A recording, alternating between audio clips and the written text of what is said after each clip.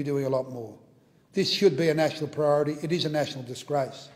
But I do want to make mention of the work not only of Calls and the magnificent work of Quills and the other legal services and in the No More campaign, but understand there are men right around this country standing up to talk about violence. And this is a really important thing.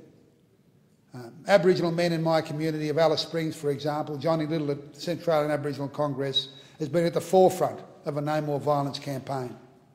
We've had marches up and down the Stewart Highway in Katherine, in Alice Springs, men bringing the attention of their community to their responsibility as men to look after the interests of their families and their children.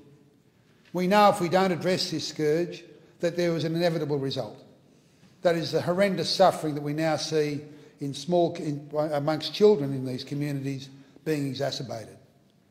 It's no mystery to any of us who work and live in these places, Mr Deputy Speaker, and I know of your own experience, that unless we work with communities to resolve the issues, the underlying issues that cause family violence, we will not get a result that we want. But at the same time, we've got to make sure that frontline services are there.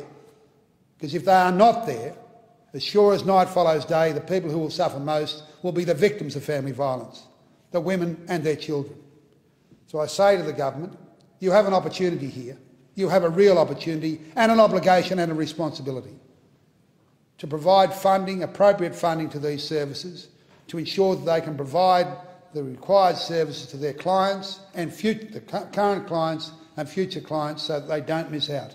They're given fair and proper treatment and fair and proper legal advice and given counselling and the support that they deserve.